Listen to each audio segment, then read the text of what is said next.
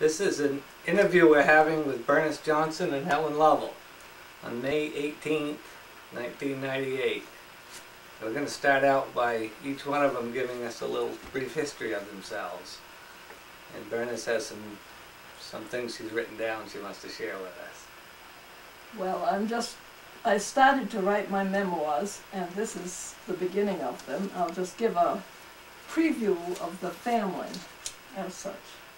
Margaret Craven, in Again Calls the Owl, says, Richard Hooker wrote well of the reason people spend their lives learning to write, though for no other cause, yet for this, that posterity may know we have not loosely through silence permitted things to pass away, as in a dream.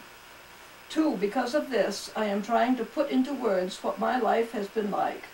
Once upon a time, when the world was young, a baby girl was born to a loving couple who lived on a hilltop overlooking the green hills of the state of Vermont.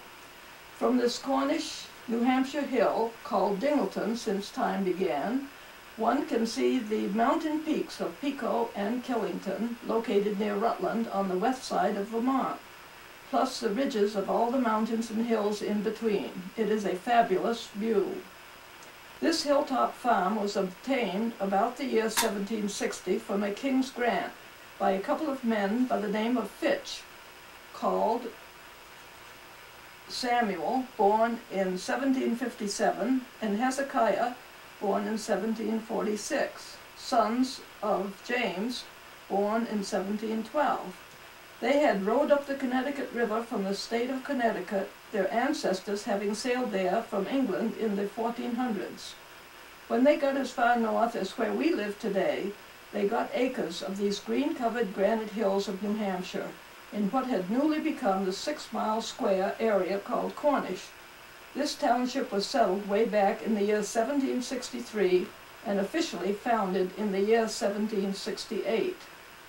A log cabin was built near the northwest section in which the Fitch family lived for about 3 years. Then lumber was sawed from trees cut down on this land, and when dried, my ambitious ancestor Hezekiah built a house, so sturdy and strong it still is there today. 9 generations of this original Fitch family have grown up in that loving home, and at this writing, a Fitch, named after the original James Fitch, lives there with his wife and 3 children. Okay, we're all descended from these Fitches. So Helen, you give your early information. Well, I was born in Claremont, the second daughter of Byron Livingston and Bernice Fitch Livingston. The Bernice Amy Fitch, to differentiate it from the Bernice Fitch Johnson that is talking with me now, who was named for my mother. Turn it off for a minute.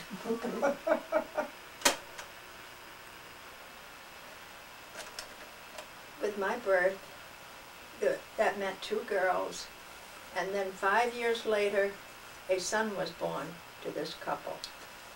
And the following year, the mother died. Bernice died of the flu epidemic, actually of pneumonia, in 1920. Then Grandma was there, as Grandma Ida Fitch, was there with us when my mother died, and stayed for 2.5 years until my father married again. So we grew up there, went to the Claremont schools. I graduated from Stevens in 1932, tried some things that didn't work, and worked for a number of years, and then went to school in New York City, to the New York Training School for Deaconesses and other church workers. And from there, spent a year in the missions in the Blue Ridge Mountains of Virginia.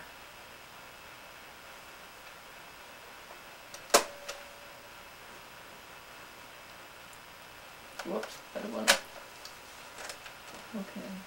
After going to New York and spending the year in Virginia, I came back to Hartford. I did a little nursing, and then I couldn't stand 20-hour duty with no chance to interact with anybody except my patient and the family, I went to work in Royal Typewriter. And there I met my husband. And we were working there at the time of Pearl Harbor. And all the girls in the factory were laid off the week after Pearl Harbor. And then they kept on a few of the men to finish the machines that were almost done. And Rodney was one of them that stayed on until about the 1st of April. We were married the 26th of April in Killingworth, Connecticut, by the Reverend Dr. George Gilbert, who had written 40 Years a Country Preacher, which is the sequel to 40 Years a Country Doctor and 40 Years a Country Lawyer. Uh-huh. He was a very fascinating person, and people came from all over the world to hear him and see him. We lived in Hartford for a couple of years, and then Rodney's mother came to live with us because she was not able to live alone any longer and eat like she should and that sort of thing. So she was with us for 7 years. And during that time we moved to Manchester, Connecticut. And, well, actually my third son was born there because I had two born while we were living in Hartford. And then after Graham died, her name was Susan Lovell, we came back up, or I came back up here and brought my family with me and settled in Cornish. A couple of years in Meriden, and then finally finding property here in Cornish, where I'm still living. That's where we are now, right here today. Yeah. You mentioned Ida Williams. Now that was your...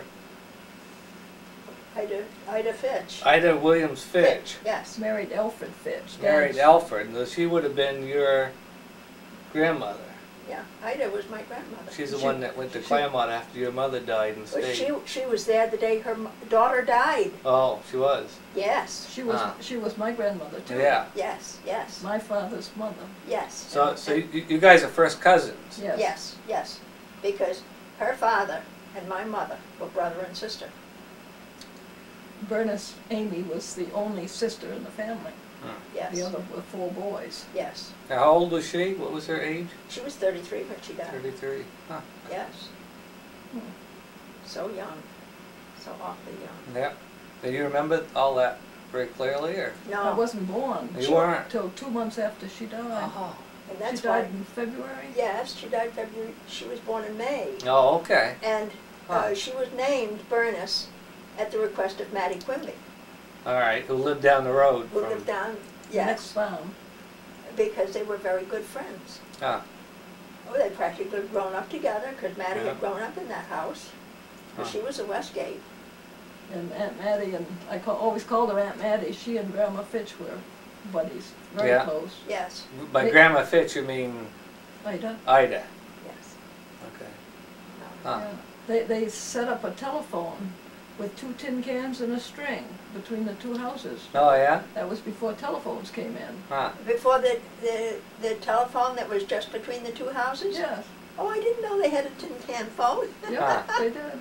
And then they had a signal. You took a white dish towel, and Grandma Fitch would go out on the north porch and wave that dish towel, and if Aunt Mattie saw it, she knew they needed help up there. Oh, yeah? She'd come up. But the porch wasn't there at that time. The porch was built Mother and Dad. for when they- your father and mother's Well, wedding. Aunt Mattie was still down there then. Oh, yes. Yeah. That was back in 1914. Yeah, yeah, but the signal must have been going even before that. Because well, would have been very shortly after 1914 that they had the 2 telephones. Because you don't remember the 2 phones on the wall No, at your house. no. Yes, there was one on each side of the window, over your stove, Yeah. on each side of that window Oh, yeah? there was a phone. Huh. One of them was New England Telephone, and one was the direct line to Oh. Quimby's. So they had that direct line to Quimby's, and then they put the New England telephone in, and they later just on. kept the other one there. And Huh. it stayed for a while, and then Yeah. I can remember the lightning coming through that telephone that stood on the shelf, where you had a receiver on the side of it, Yeah. and you had to crank it. crank it. Oh, yes. And give the operator the number you wanted. And, That was a magnetophone. and the lightning came right through the speaker, right out into Oh, the yeah. kitchen. Woo! That was scary. Yeah. Oh, it is. Huh. I mean, lightning is so strange, the Yeah. things that it does. Yeah. Oh, yes. Well, Aunt Mattie Quimby always sort of, she lost her daughter, Yes. she and Uncle Elwin, and so they sort of called me their daughter in a way. Yeah. She gave me a birthday present every year, and I was quite old before I realized that she didn't give any of the other kids a Oh, birthday yeah. present. Now, who was this? Mrs. Elwin Quimby, Mattie Quimby. Mattie Quimby. Okay. And then when I got up in grade school, I worked for her every summer, and every summer through high school, because she took boarders. Oh, yeah. Yeah. Huh. But I was born in Claremont Hospital back May 9, 1920, because Mother had had wartime flu, the same as Aunt Bernice. You mean your mother had? My mother had Yeah. the flu, Great. and the doctor didn't think that she would live, Oh, yeah. and didn't give a hoot whether I lived or not. Huh. But my mother did. Yeah, I bet. She was a little gutsy lady. Well, Ah. the doctor didn't think that you had a chance. Right, I know. That, or either you or your mother had a chance with the flu, because it was deadly. Yeah, and she was working on a little dress one day when the doctor came to the house. They always made house calls there. Yeah. And he took the dress away from her and told her she wasn't going to be using that. Is that right? Yeah. Wow. She made up her mind she wasn't. So there were enough children dying from that, they just assumed that. Well, Yeah. it wasn't only children, it was any age. Yeah. Because Huh. Fred Scruton's wife died from that. You remember Fred? I remember Fred. All right, well, his first wife died from that flu. Huh. I didn't realize I that. didn't know that And, either. and he helped everybody in the neighborhood, and he knew where to get his whiskey. And he figured it was his whiskey that saved his life. Oh. Could have. Huh. Who knows? Yeah. But I mean, because when we lived up here, particularly up on Mike's father's house, way up the top of nowhere, he used to come up and visit with us because Rod would pick him up and take him to the flat when he was working on the road. Oh, yeah. And Fred was to finish out a week. The week turned into 16 years. Yeah. Yep. And, but as I say, and he told about his wife dying. And then he had a boy, I think it was killed on a bicycle on Dingleton Hill. Oh, Fred did? Yeah. Oh. Yes. I didn't know that. Car hit him. Huh. Went up There Dingleton. was a Scruton that was killed down on Center Road, too, just past the church by a drunken driver. No. Well, it could have been, was it a boy? Mm-hmm. Well, probably it was Fred's boy then, rather Huh. than on Dingleton. Right.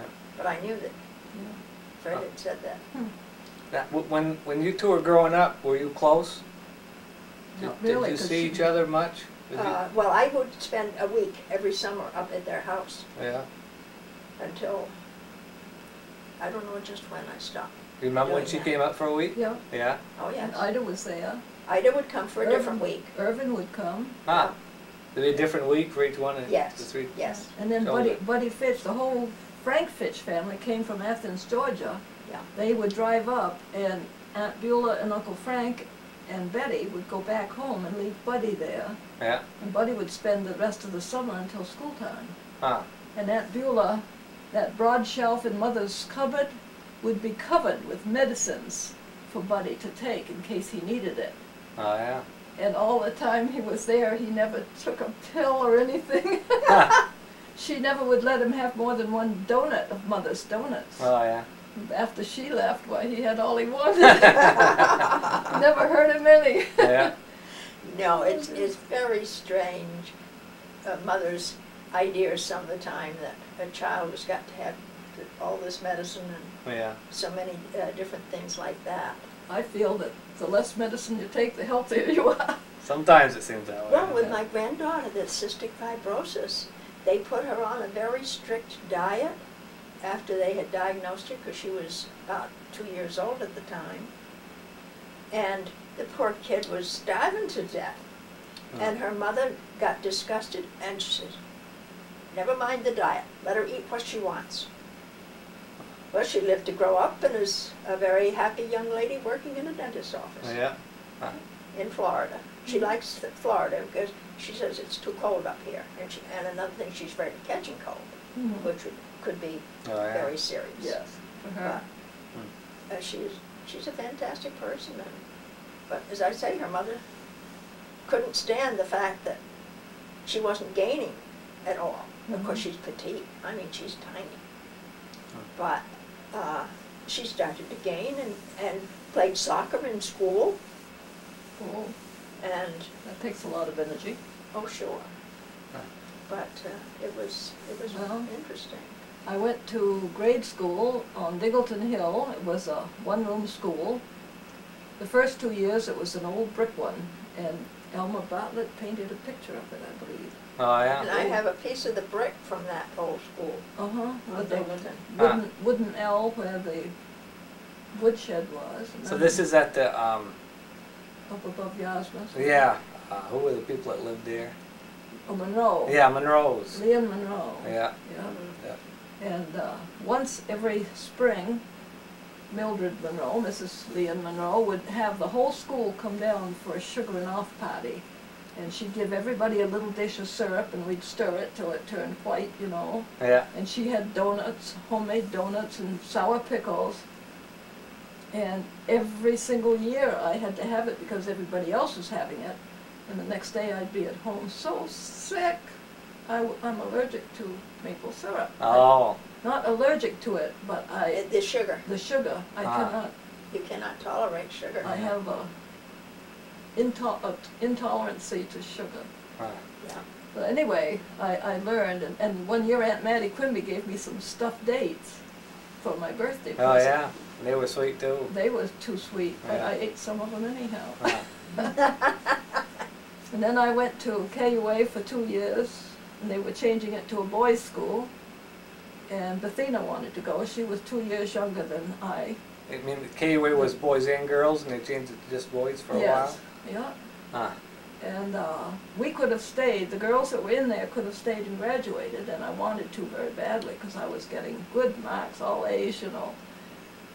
But Bethina really wanted to be with me, so I quit KUA and went to Windsor High School.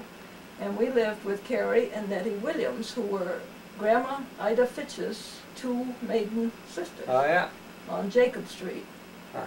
And they were afraid of men, so we couldn't let them know we were dating any boys. My grandmother was so strict with us, and yet, for that reason, she told us if we had a date with a fellow, we were to be picked up somewhere besides their house. Oh. So Bethina always was picked up in front of the library over on State Street. And I was usually picked up at Henry and Elizabeth Hall's because that's where I babysat and Yeah. worked after school. Huh. Yes, I remember the halls. Yeah. And I spent a number of nights with Carrie and Nettie Yeah. in Windsor there. And Yep. Carrie always said every single night, she'd holler up the stairwell, "Nettie, did you take your Senna?" And Bethina and I had that as a joke the rest of our life. Yeah. The Senna is a leaf that you, like tea, Oh. you simmer it, and then you drink a little of that, and it's supposed to keep you regular. Ah. Oh, I see. But every single night Aunt Carrie would come to the stairs after Aunt Nettie went up to bed. Huh. And Bethina and I had to go through Aunt Nettie's bed to get to our bedroom. So we used to have to be mighty quiet and go in our sock feet. Try to sneak by her without her knowing what time it was. Mm-hmm. The bathroom was beside Aunt Carrie's bedroom downstairs. Oh, yes. And quite often she knew what time we came. You had to babysit that late? Interesting. Oh, yes, it was fun. Huh. Yes. And then I went to New Jersey and worked for the Darnells, who were, Paul and Ruth Darnell were boarders of Mrs. Quimby. Oh. Summers, they'd come up for a whole month. Huh. And they had 2 girls, Marjorie and Jean, and she was going to have another little baby. And so after they went back to South Orange, New Jersey, they called up and asked me if I could please come down and help her out, because she was quite elderly to be having a new baby, and she didn't feel she could handle all three. So I was down there until, I went down in November before Thanksgiving, and I was down there until the next, when was the New York World's Fair, July or August? I don't know. It was in 1939, Yeah. and Arthur Quimby was going to take his mother to the World's Fair. Oh, yeah. It must be Uncle Elwin had passed away then, because I quit the Darnells then and came home and took care of her boarders while she was gone for a whole week. Oh, yeah. And is that where you were working when you came over to New York, when I graduated from the New York Training School? Yeah, in South Orange, New Jersey. Uh-huh. Yeah. Well, that must have been 1940 then. Yeah, I went down in 1939. Oh, yes, yes. Yeah, because... 38? No, it had to be, if you came to my graduation, that was 40, I think. I graduated in 38 from high school. Well, it was, no, that was before I went to Concord Business College. Mm-hmm. Well, I could go find my diploma. Yeah, if you could prove it. That's Well, not. why don't you sit here for a while, Bernice, and we'll switch places. Oh, I wonder if we're seeing your face very good. I don't need to. Well, we could pull the curtain. No, I think it's fine. Okay. Okay. Well, Jimmy, you want to say a little bit about your life? Well, I was going to ask you how long you were in New Jersey.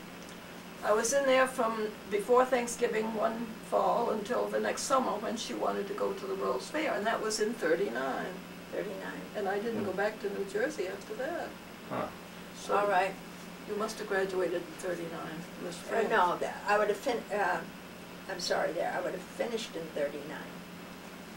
But then I've gone to Virginia, and to get your diploma you had to be a year working.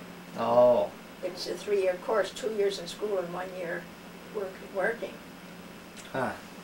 So then you worked in Washington for a while.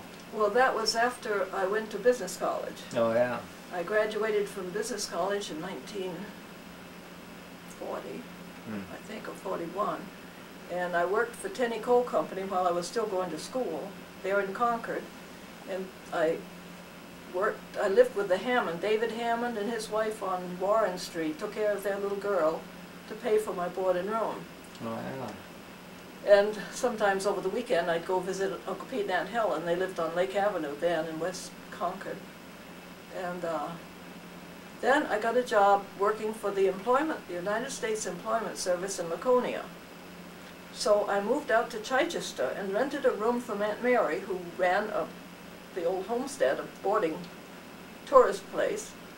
And she let me rent a little room up in the back part, in the L. And Emily Fleming lived in Chichester, and she was one of the registrars in the Laconia office. So I rode back and forth to Laconia every day with her. And Jackie Oba was one of the registrars, and a good friend of mine in the office. And so her husband was in the service, so we decided we wanted to room together, so we got an apartment. And her father-in-law took us ice fishing, and we both bought a bicycle and rode all around Laconia on a bicycle when we weren't in the office.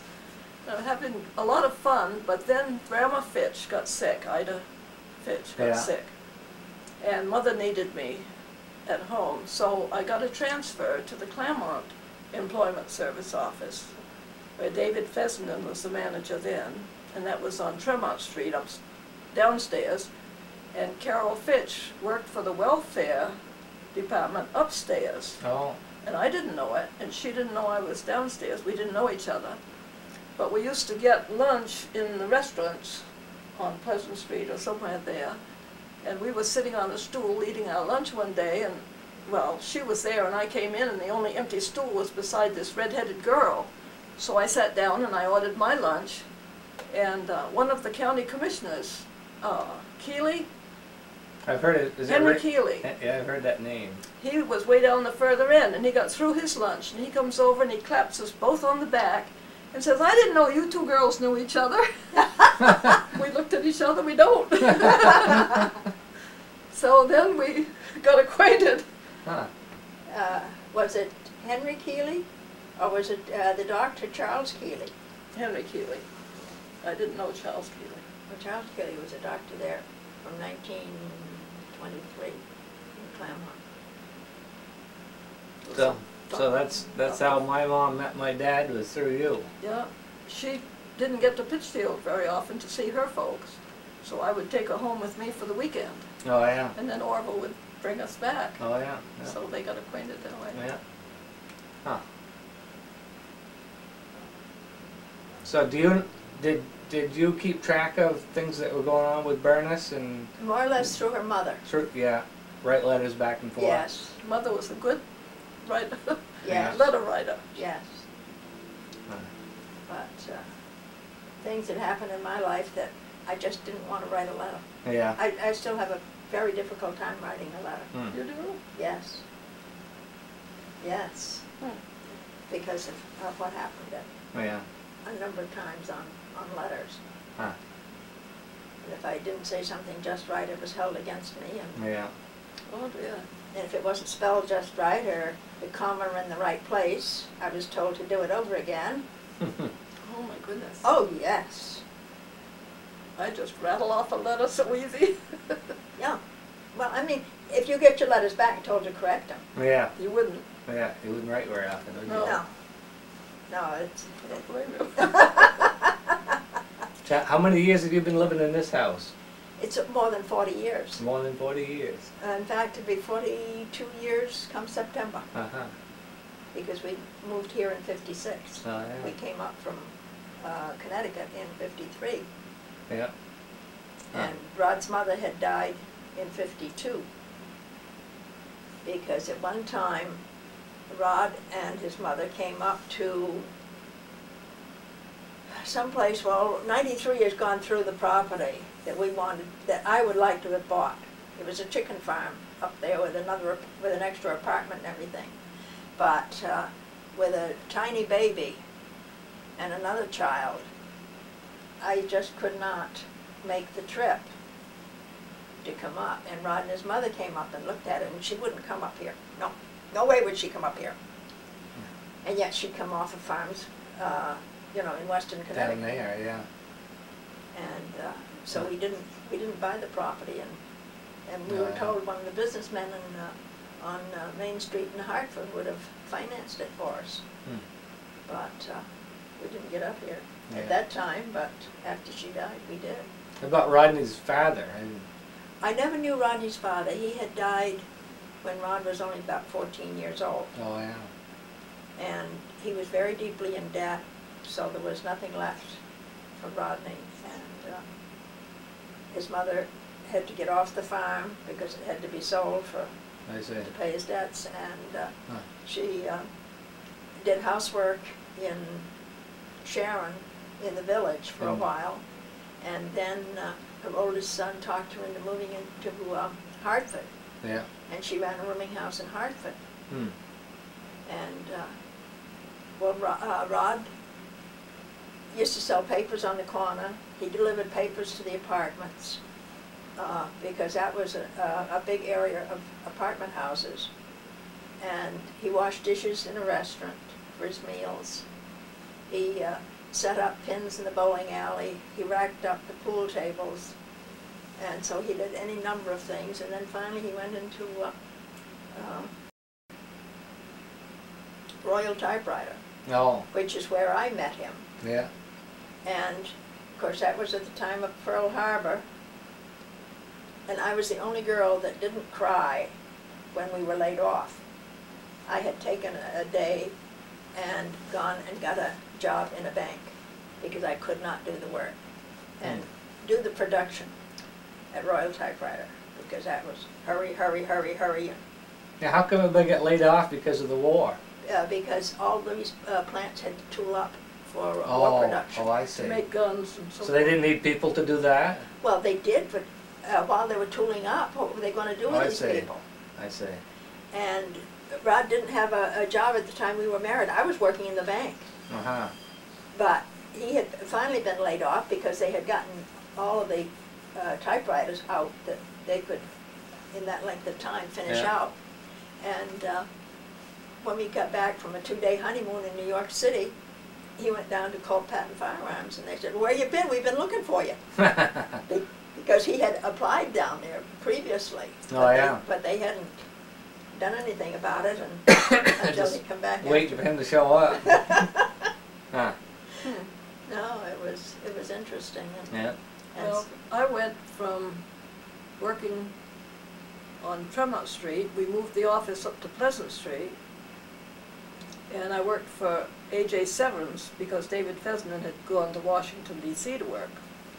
And A.J. Severance was the manager of the office, and I was his private secretary, plus I was a receptionist and did all the records, red tape, forms. Oh, I hated those. And one Saturday morning, Severance comes along and says, "Miss Fitch, come with me, we're going for a walk." And I said, "We can't, I've got all these reports that have to get out." "Come on, we're going for a walk." And I said, "What about the work?" There was that desk. "One of the girls can tend to it." And it seems that Abby Wilder, the state director, had called him and said there was a girl in his office that she wanted to work for Congressman Foster Stearns in Washington. He needed a new secretary. And AJ Where you went? So I went to Washington, walked up into the House office building and didn't know where my office was or anything. And Margaret Marquis from Colorado, she worked for the Colorado congressman. She comes down the corridor. They were marble corridors, you know. "You must be Fernie Bitch. I'll show you where your room is." So I was Fernie Bitch all the time. Oh my soul! Just to her. The other girls didn't call me that, but I should hope not. Michael did. She was quite a bit older than I, but she was a lot of fun. Yeah. So she showed me where my office was, and both Congressman Stearns and the campaign manager, A.C. Cartledge, were up in New Hampshire. So I had to get the mail every day, open it, check the files to see how he answered other letters, Oh, yeah. and I'd answer the letters in his name. Huh. Oh. Then he'd sign them, or he wouldn't even look at them? He wasn't there. Oh, yeah. Huh. I would sign him as secretary. Yeah, yeah. Huh. And it was quite an experience. The first week in Washington, they said it was the hottest week it had been in 71 years. Oh. And No air conditioning. no air conditioning. Yes, in the office building it was, but outside it wasn't. And you'd come out of there and get on a streetcar with a lot of blacks and whites and everything, Spanish and so forth, and boy, it was hot, smelly. And I rode all the way out to Glen Echo, Maryland, where I had called or written to the Fessendens to tell them I was coming to Washington to work. And Mr. Stearns's, Congressman Stearns's other secretary was pregnant, and that's why she was getting through. And she was a Catholic, and he was Catholic also, Mr. Stearns.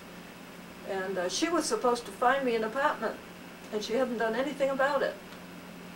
So I called David and Thelma Fesman when I landed there from the Union Station, and I asked them what was the best hotel to stop in until I found out where my apartment was. And they said, "Well, don't do that. Get on a certain streetcar and come on out to our house." So I did. So I roomed with them, and finally the Saunders, who lived across the street diagonally, they wanted me to room there. So I roomed at Saunders, and then I ate at Fessenden's. Did dinner at night and breakfast in the morning. Huh. And then, of course, I ate lunch out downtown. How long were you in Washington? Until 1945 in the fall. I worked for a corporation lawyer after Mr. Stearns failed to win the Senate seat. Oh, I see. Huh. He ran against Charles Tobey, and Tobey won by a few votes. Yeah. Mr. Stearns was a statesman, he wasn't a politician, and he wouldn't use any of the dirt we wrote in his speeches. Oh. He wouldn't. Yeah. Mr. Tobey didn't know me, so I'd attend some of his speeches and I'd take shorthand notes. And then I'd go back and I'd tell the campaign manager what Mr. Tobey said and how he acted and this and that. And we would put some of those things in the speeches. We'd sit up till 2 or 3 o'clock in the morning writing speeches for Congressman Stern.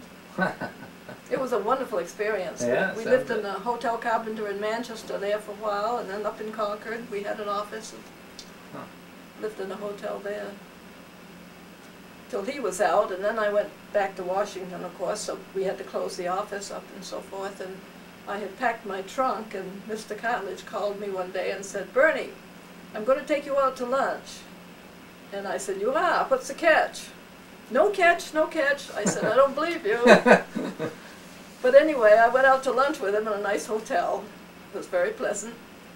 We got through and got out in the car, and he says, "I'm going to take you for a little ride." And I said, "Uh-huh." "Where to?"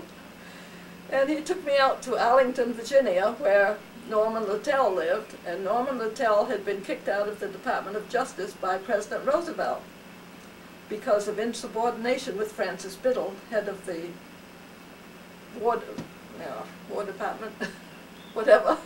And he was in bed with a bad back, but he needed to open a private law office, and he needed a secretary. And I hate to see a man sick in bed. How can you say no to a guy like that?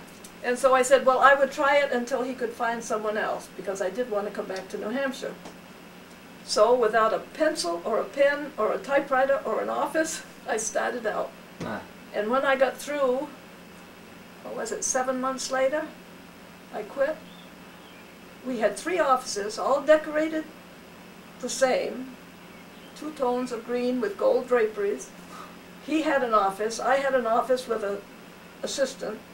I had a telephone switchboard, everything, and then we had an office down the hall for an associate lawyer that worked under Mr. Littell. Is that the Littell from Cornish? No. Oh. No.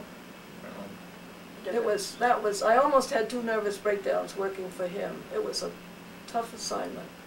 He was very particular, and everything that didn't go right he blamed his secretary on, even though it wasn't my fault at all. If he was late to an appointment, it was his secretary's fault. She didn't get the brief typed when I had it typed hours before he left. You know, but that's all right. Anyway, I came home and I was going to work for Henry Hall and his brother Dick, who ran the grain store in Windsor.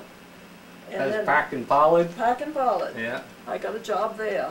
But I never started because Mom had to go to bed with the change of life business, and she was sick. Oh, she was so sick with that. We thought we were going to lose her. And Grandma Fitch was sick at the same time. Do you remember all that happening? Well, I wasn't up here. I was in Connecticut at the time.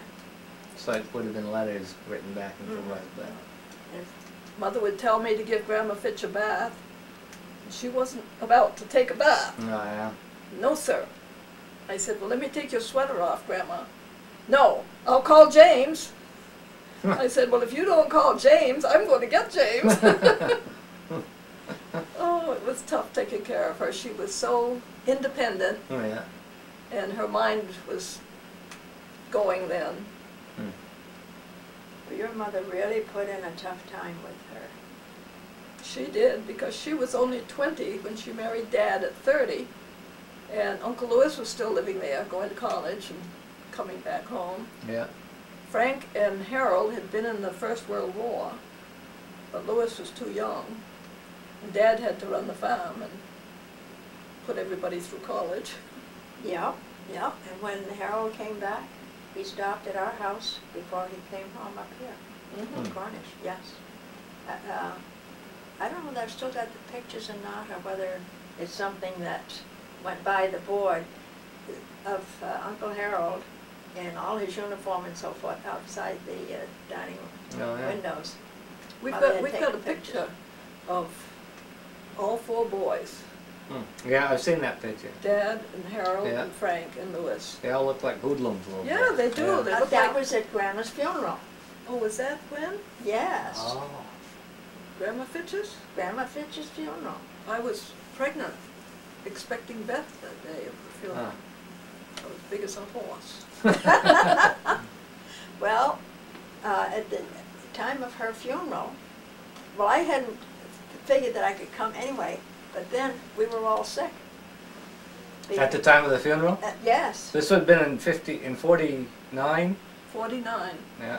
yes, because January 49. because Frank was going to be a year old. Hmm. And in the first place, Rodney, my oldest son, had had pneumonia over Veterans Day in November. And Graham was living with us, that's my husband's mother, and she had virus pneumonia in December. The first week of January, when Grandma Fitch died, I had something or other and spent one day in bed. My husband worked that day and he came home and spent the next 4 days in bed.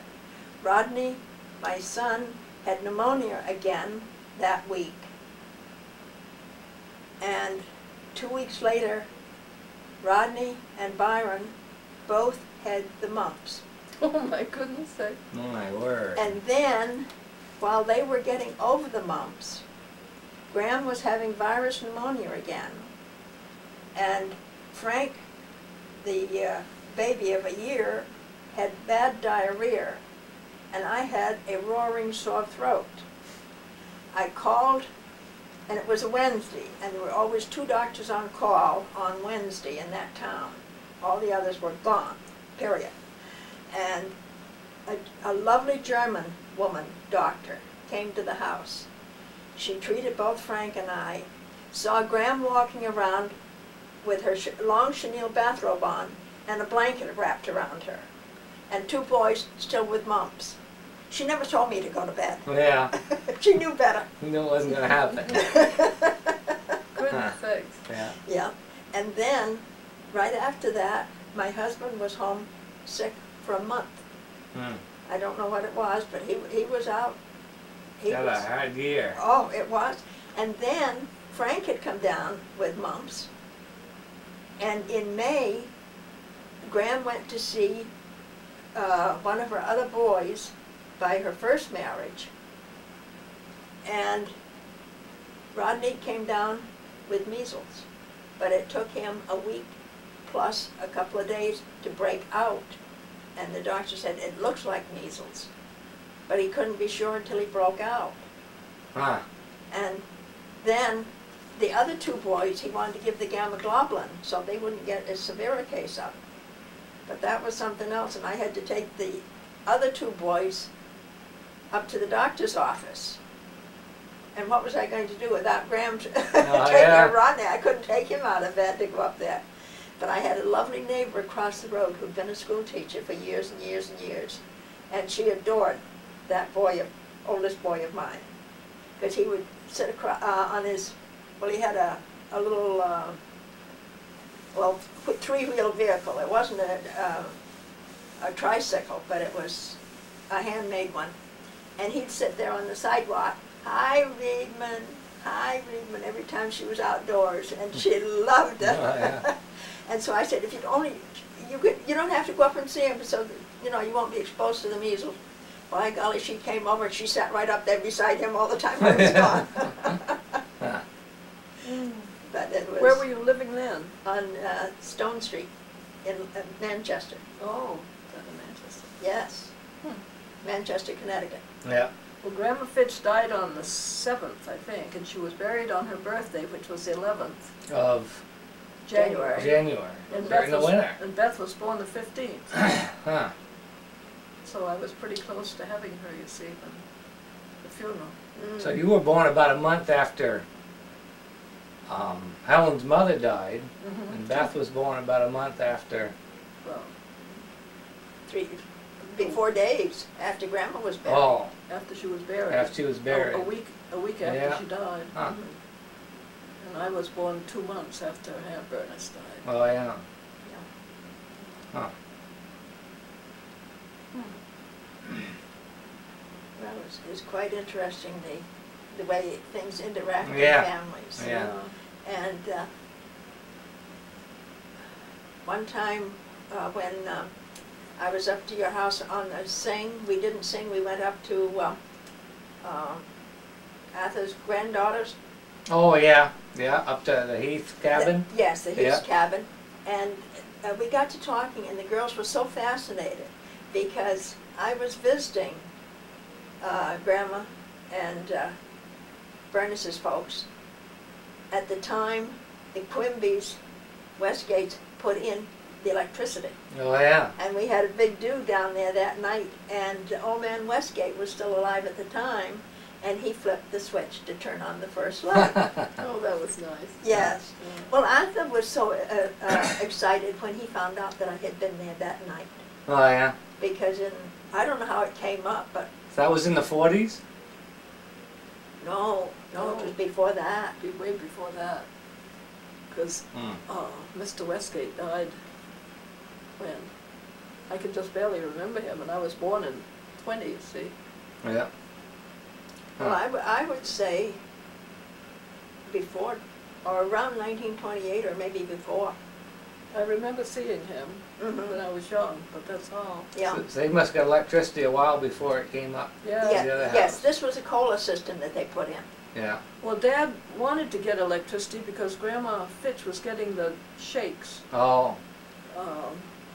And she would carry a lamp, Oh, I see. a lit lamp, right up against her chest and hold on to it and go into the bedroom. And we were so afraid she'd catch on fire. Yeah. And he couldn't afford to put in the number of poles. You had to pay for the number of poles from where the last wire was. Oh yeah. And he didn't have enough money to do that, so he had gas lights put in. Yeah. So in the 1938 hurricane, we had gas lights. Oh yeah. But then we got electricity soon after Yeah. that. I remember looking in the black book, and I think they had the gas lights for 7 years. Uh-huh. Because I remember visiting up there with the gas lights, Yeah. because you turned and you had a flint. Yeah. Yeah, we've got one set upstairs that the flint still works. Yeah. Uh-huh. It's screwed into the wall, like the It's pipe a- is still in there. the- We wanted to leave them in there just Yeah. for... Yeah, we put one room had Just for just history. sitting there, it's not hooked to the gas at all. Well, there's no gas. Yeah. Yeah. There's one down at St. Gordon's in the little studio where right beside his desk that he used to use to jot out ideas. Oh yeah. A gas light on the wall. Yeah. Huh. Huh. Yeah, during the hurricane, that chandelier in the kitchen over the dining room table just swung back and Oh, forth. yeah. Huh. We all stood there and watched a huge basswood tree go slowly down to the ground. Huh. Well, I stood in the dining room at home, and the tree that had been planted at my birth came over toward the house, but there was it ended up about 6 feet away This is down at Claremont. in Claremont, Oh, yeah. yes. And I also stood there and watched the old wagon shed roof come up, turn over twice, and land in the old pig pen. Fortunately, there were no pigs in it. Well, Dad lost just about all the eastwoods, the pines, you know, down Yeah. there, and the maple orchard Yeah, I've seen pictures there. southwest of the house. That was just a mess. Yeah. I tried to go up Barrett's Hill to show a friend of mine from New Jersey the glass house, and she couldn't walk on the logs. The trees were all down, Oh yeah. and we'd have to walk along the trunk of one tree and then jump to another tree and so forth, and she almost fainted, so we Wow. turned around and went back So home. not do that. Huh. That's scary. Yeah. You know, and Quite but a time. that hurricane was so interesting because it jumped from spot to spot, because before they'd had time to clean it up. Well, as a matter of fact, my father had an electric milking machine at the time, and he had a contract with the power company that he would have electricity, and they strung the wire from the power company in Claremont right out to him, Oh yeah. and didn't stop to hook up anybody else along the way. Nah. Yes. But Yes. that didn't go over real big. I bet it did. Well, I mean, they had the contract. Yeah. They They had did signed it. the contract. Yeah. Huh. But there again, by bringing it right straight out through, then it was available to hook everybody else Yeah. in as time went on. Yeah. Huh. And it was interesting because right after that, I had to get back to New York for my second year at school. And the trains weren't running because the tracks were damaged. Yeah. And I don't know why the bus would go down the River Road instead of Charlestown Road. But however, it was so fascinating because we went by Lockwood's farm, And he had turned his big barn into a chicken house. And so that the front of it was all open. You'd have thought the hurricane would have taken that. Yeah. But it didn't. Huh. There were little rain shelters out back of the big barn. They were topsy-turvy and all over the place. But the barn was spared. Huh. And then you'd go along and everything would be fine.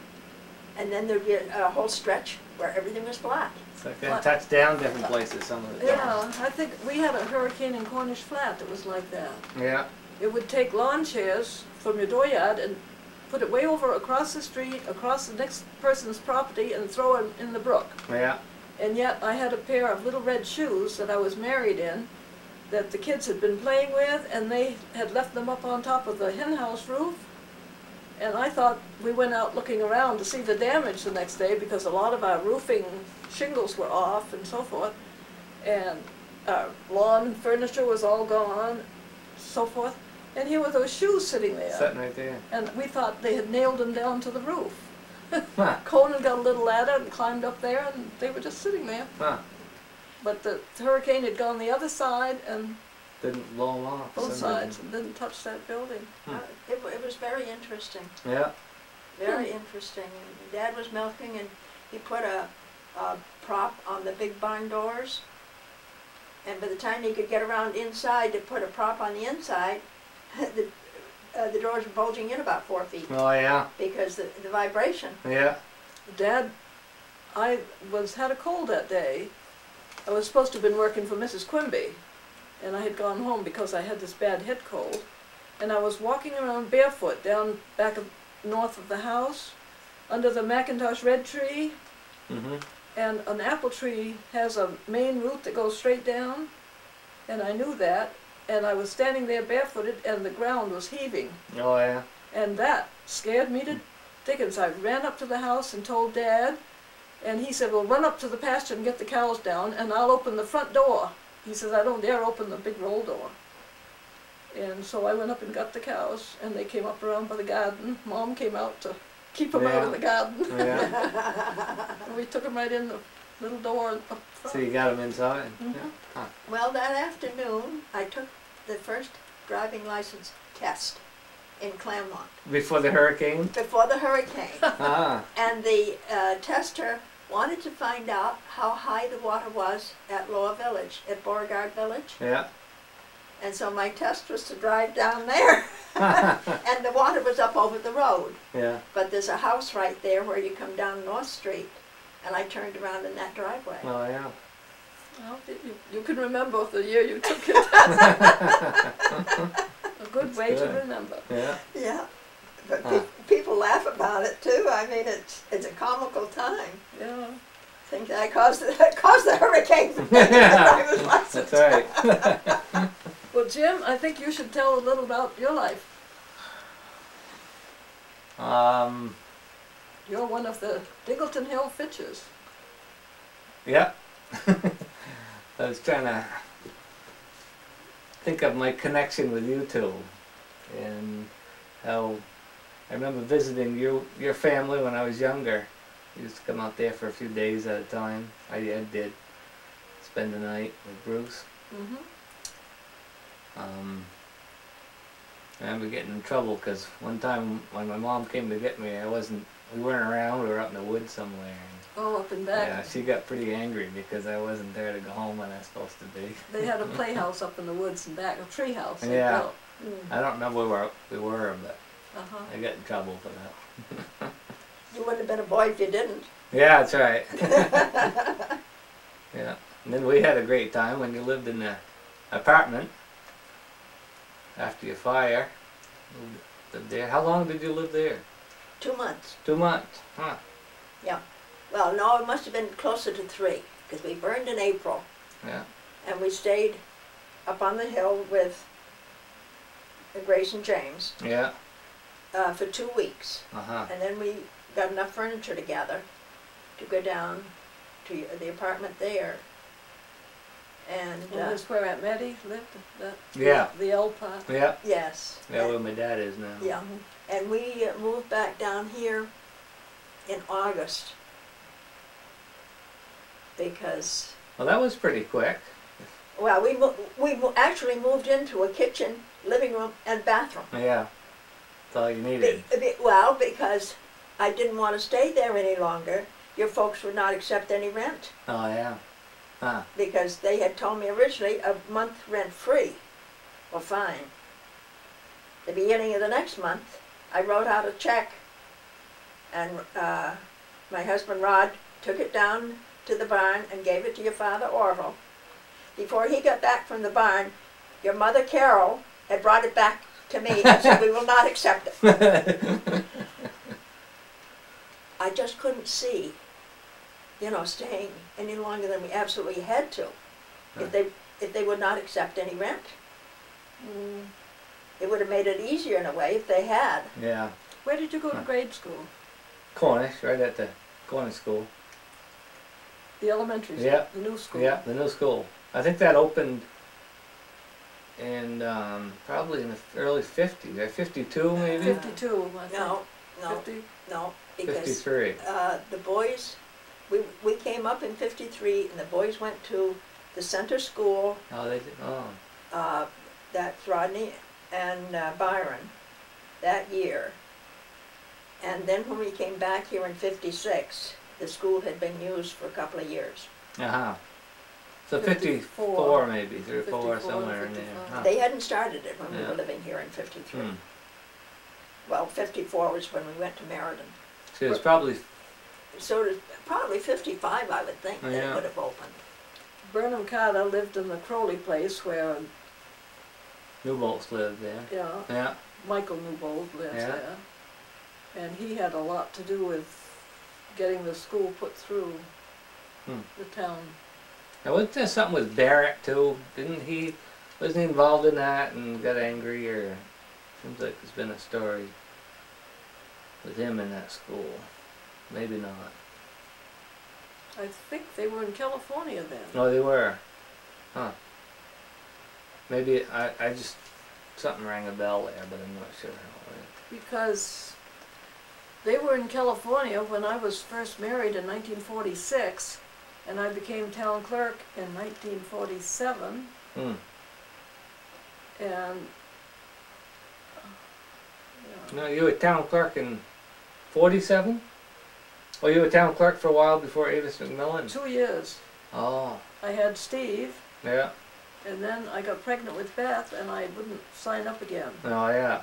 Oh, I see. I said I could quit being Yeah. town clerk if I couldn't quit getting pregnant. But anyway, that's when I was first town clerk that I wrote to the Barretts and told them that the hedgehogs were chewing the glass house up there, Oh, the yeah, foundation, Yeah. and people had broken in and torn the telephone off the wall and done other damage. And I said there were 2 metal file cabinets up there, and if the Barretts were not going to use them anymore, could I buy them for the town clerk office, because I didn't have any file cases Oh, there. yeah. And they wrote back and said that if my husband and I could get them down off the hill without hurting them, we could have them for the town office. Oh, isn't that nice? Huh. So we took a big sled and climbed up there and the 2 with a blanket between them, you know. Yeah. Are they you still using them? Yes. Yeah. I left them to the town. Yeah. That was in 47 or? Yeah. Huh. Well, she was young and agile then. Yeah. 47 or 48 when we got them, probably. Well, somebody must have tore that glass house down because there's no glass or Somebody from Plainfield. Hmm. After Mr. Barrett got my letter, he wrote to this friend in Plainfield and asked him to please. He didn't want his home desecrated, Yeah. and Yeah. so he asked him to take it down. Okay. Huh. So that was probably in 48, Yeah. 49 that they took it down. I always felt bad that I never got up to see it. Yeah. Oh, you didn't? No, no. I've got some snapshots of Conan up there standing in front of the glass house with one of the school teachers that taught at Cornish Center. Oh, yeah. I don't know which teacher it was. Hmm. What schoolhouse did Sigrid Christensen teach in? Was that the center? Mm-hmm. I bet it was her then, because she No. lived with the Johnsons. It wasn't her, Uh-huh. because I knew her, Oh, yes. and I don't know who this lady was, but Conan said it was one of his school teachers. Yeah. So she's standing in front of the glass house? Mm-hmm. Yeah. Do you think I should put some lights on? No, this will be fine. We'll Robert? probably, what time? It's getting time to get Yeah, time to close it off. close it off. It's been Yeah, nice. we've been, This has been fun for me to talk to you two. Well, we've only begun. Well, we can keep going another evening. Yes, I'd be glad to come back and get this going again. because I mean, the things that I've done since I've been here, Yeah, yeah, it would be interesting because with these things on the wall, yeah. and then this couple more over here, and this one over there, and so forth. Well, that'll be great. Yeah, we'll do that. We'll continue this another didn't tell time. anything about my children. Well, we'll have No. more to talk about. No, Okay, because I okay. haven't, you know, but Yeah. just barely spoken of mine. Yeah, well, good. I think I was, no, I was through. I don't know how much of that, Huh. I didn't hear it. I didn't hear it stop either. Oh dear, Let's see. Huh. it's all on one side. Yeah. Yes. Well, we'll close for now, and we can think of new things to talk about for another time. Okay. We can listen to this first. You want to hear this now? This is Wednesday, May 27th, and we're adding on to the tape that we started, what was it, last Tuesday? A week ago? Well, we could go. A week ago. And Helen and Bernice both had more things they wanted to add to the tape, and so we're going to have another session here. And Helen's going to start, and Bernice will be along in a little while. What I wanted to speak about was the Civil Air Patrol that I joined in 1980. My husband had been a member since, I believe, 73, and had been very active in it. In 81, he became commander of the Cobra Cadet Squadron, and we worked together on it until he was no longer able to do it in about 1986. But when he gave up, they gave, or just before he gave up the commandership, they honored him as commander of the squadron for the year, and gave him a certificate of commander's commendation. And because I had worked so closely with him, they also gave me one. But he had the honor of being commander of the year. Time went on. I stayed with the squadron after his death. He never retired from it, but he wasn't able to do anything. But I stayed with him ever since. And now they have made me commander of the Cobra Cadet Squadron. And also, the thing they gave me was Senior of the Year, which is quite an honor because that ends up going to national and being judged against 49 other people. So that I'm pretty proud of that. So, your accomplishments get judged, or what gets judged? What they write up I on see. it. And it would be the things that I had done in the Civil Air Patrol and the leadership or whatever. Oh, yeah. And then I have two commander's commendations because I stayed with the radio. We have net every morning but Sunday. And for about 3 years, I was the only one that was calling it. Of course, a few of the times when I was gone, there wasn't any, but then when I'd come back, we'd pick it up again.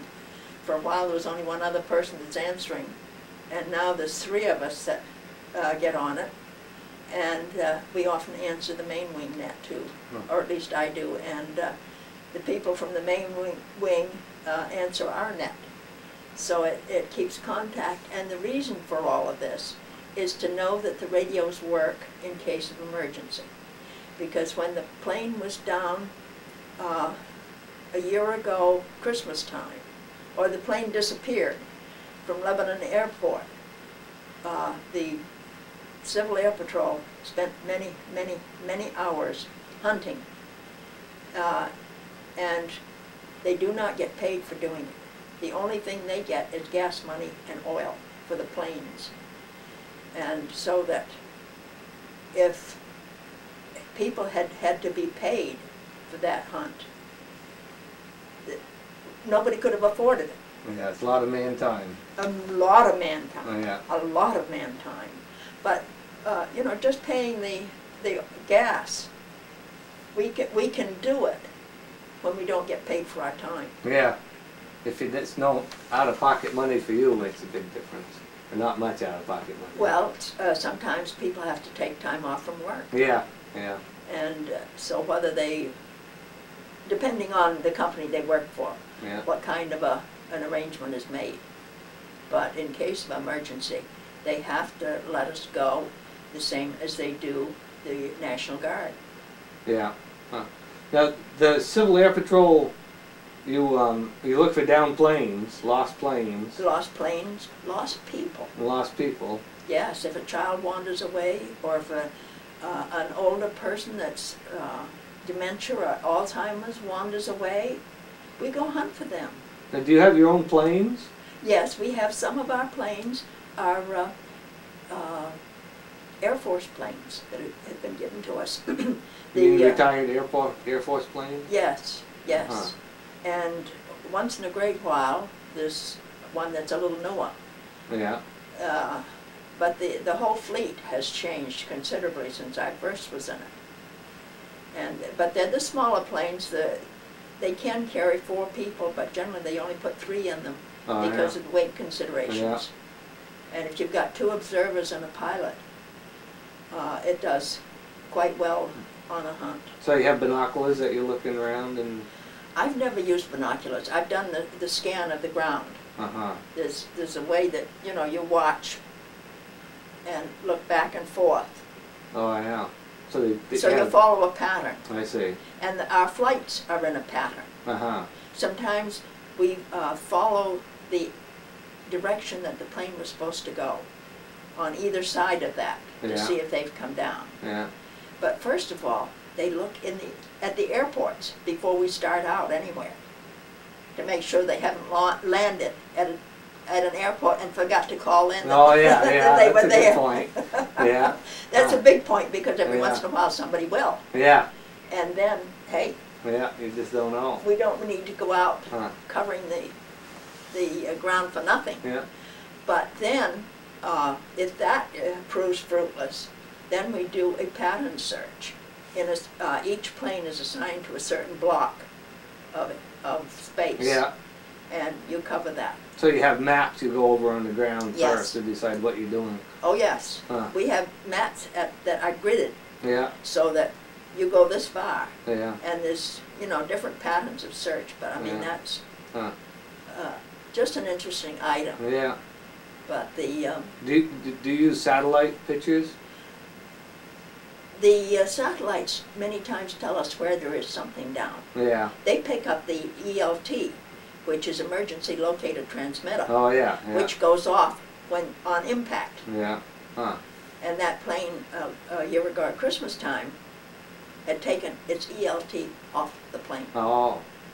That makes it suspicious, doesn't it? If they... Oh, I tell Yeah. you talk to different people and they all say, hey, they had planned that. Yeah.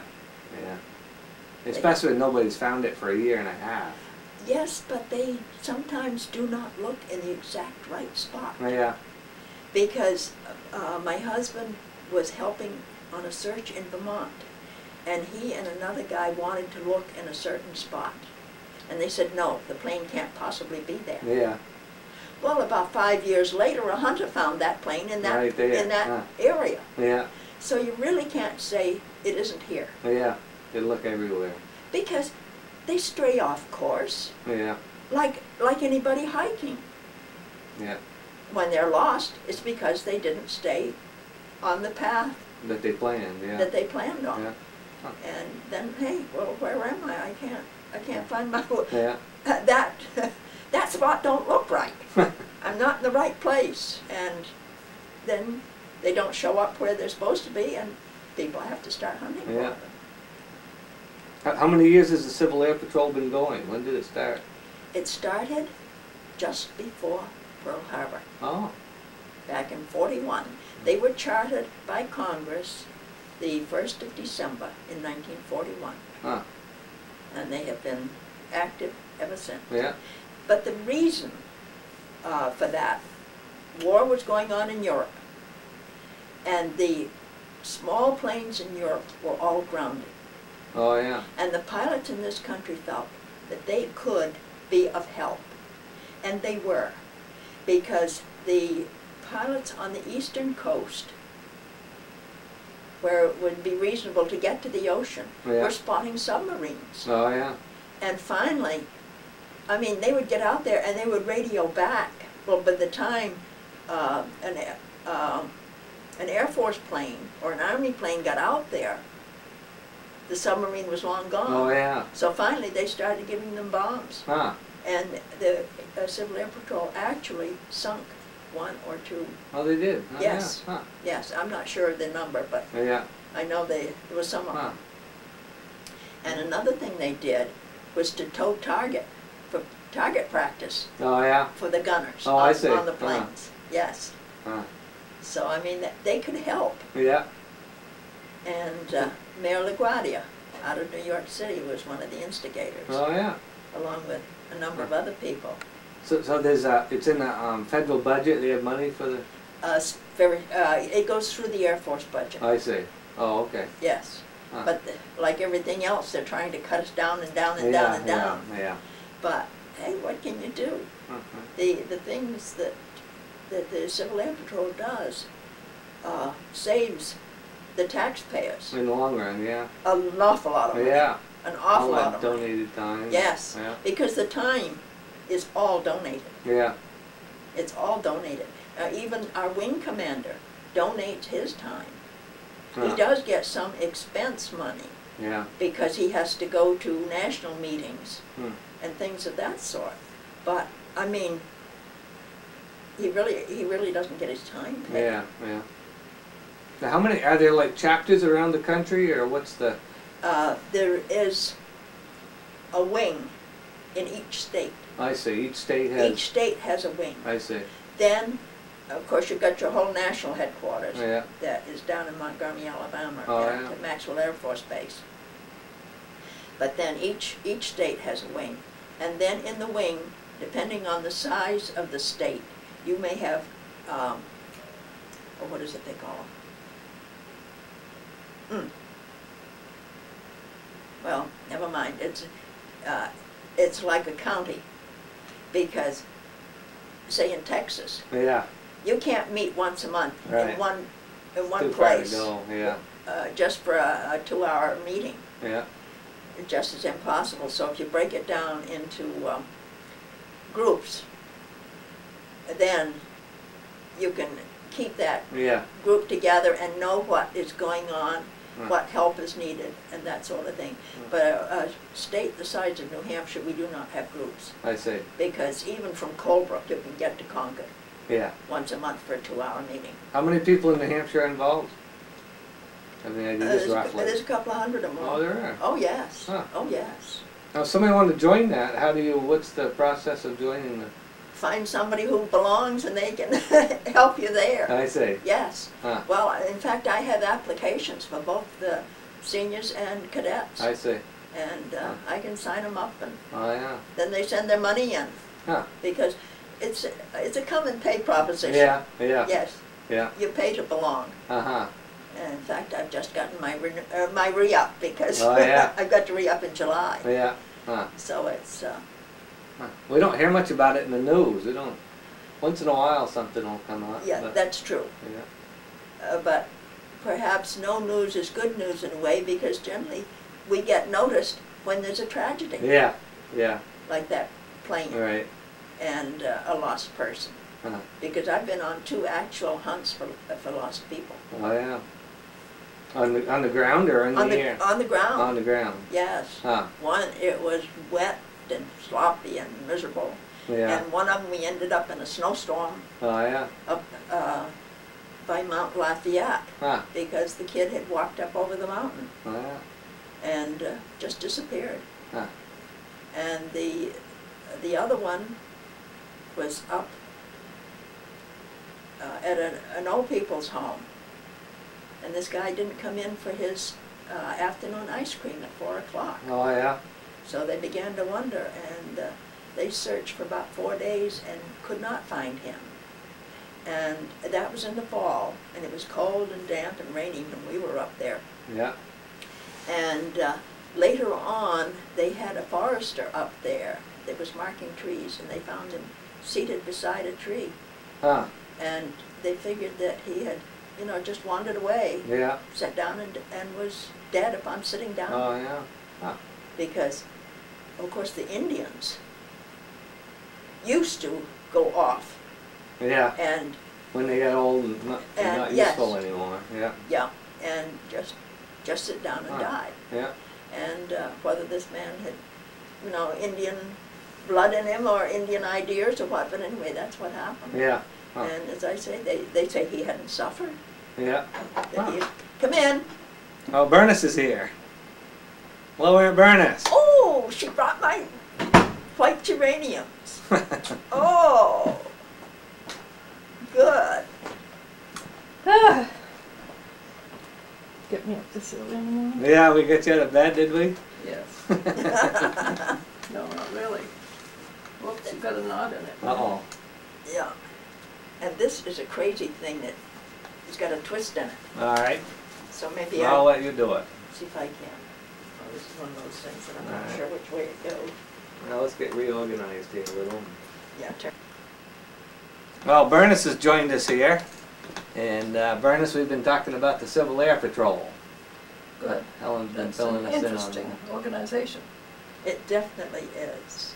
And it saves the taxpayers a bit of money. I would think so.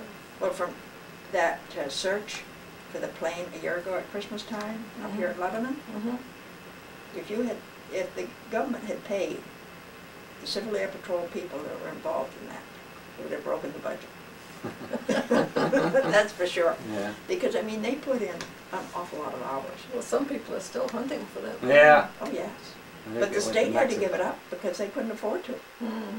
Yeah, no, I mean, it probably has been well over $1 million spent on that. I wonder if they'll ever find it. I think they must have took off something. Helen was just saying that the box they have in the plane so you can find it wasn't in that plane. Somebody had taken it out. Oh, So it looks a little suspicious. untraceable. Yeah. Yeah, yeah. Huh. But again, as I was telling him about a plane that Rod helped hunt for, he and another man wanted to look in a certain place over in Vermont. And they said, no, the plane can't possibly be there. 5 years later, the hunters found it in that spot, or in that area anyway. Mm. So it's a very tricky thing to hunt for a plane. Because now this time of year, a plane can go in and be totally under the trees and you'd never, Oh, ever yeah. see it. Yeah. Leaves and You'd probably foliage. see where the plane knocked the trees down before you'd see the You plane. might. You might. You Yeah. might, but not always. Yeah. And sometimes it's only a broken branch that will tell you. Yeah. Yeah. Because the trees, the young stuff would pop back up. Yeah. Yeah. In a few days. Yeah. Oh yes, oh yes. Well, Bernice, how are you? Just fine, thank you. Good. I had a dentist appointment yesterday to get my teeth cleaned, and in order to do that, I had to get a prescription filled for antibiotics because of my knee operation. Oh, yeah. for heaven's sakes, yes, Huh. yes. But it's very important, I guess, because Ann Heyer said she had an aunt who had a hip replacement, and she got infection Oh, yeah? from going to the dentist. Huh. Well, when, Bone infection isn't funny either. No. not really. So Not I've really. got 3 more pills I've got to take today. But I took one with breakfast. Huh. Oh, good girl. I had to take 2 before I went to the dentist. Yeah. Uh, Did you have some things you wanted to share with us about your family? oh, about my own family. Well, whatever you want. Yeah. Well, I went to see Conan yesterday after the dentist, and he was happy. He was doing well. Oh, good. His mind wanders a little. He said he'd been way up in the woods on one of those 4-wheelers. Oh, Had yeah. a wonderful time, and it was a beautiful pond up there. You Oh, want to go up good. there, Mother? He said. Huh. So if he can think like that in Sure. his head, Yeah. he's happy because he used to love to walk in the woods. Yeah. Great. And Stephen called this morning. Steve and his wife Beverly live up in Bradford, Vermont, and he had some tires that second-hand tires he thought might fit my car. Oh, yeah. So he called, and he talked to Ronnie last night. Huh. And his, Beverly's younger daughter just got through her 3rd year of college. Oh.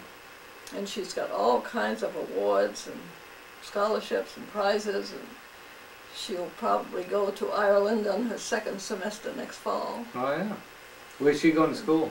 Down in Massachusetts at Oh, college. Yeah. Huh. And Nikki is all through college, and she's working at the White River Co-op, That's Beverly's other daughter? manager. Oh, yeah. Yeah. And they both love Steve, so Yeah. it's Oh, wonderful. good. Yeah, Great. good. He's happy. Yeah. That's what counts. Huh. Good. Yeah. And Beth, I took Beth to the doctor for her Meniere's disease Yeah. last week, and he told her about a Dr. Johnson up at Hitchcock that has used this new medicine that they've just discovered by research. But it was used on a very elderly lady and it didn't work, but he thought it might work on somebody younger. But he told her to be a detective for a month or so and not eat any milk products or change her diet and see if that had anything to do with her ear problems, Oh, yeah. her dizziness. Yeah. Huh. But she's feeling a little better, she said. Yeah. She can function, I mean, she can walk around. Yeah, she's working. Yeah. It just hits her all of a sudden when it comes. Oh, yeah. And she just has to go to bed. And Yeah. Huh.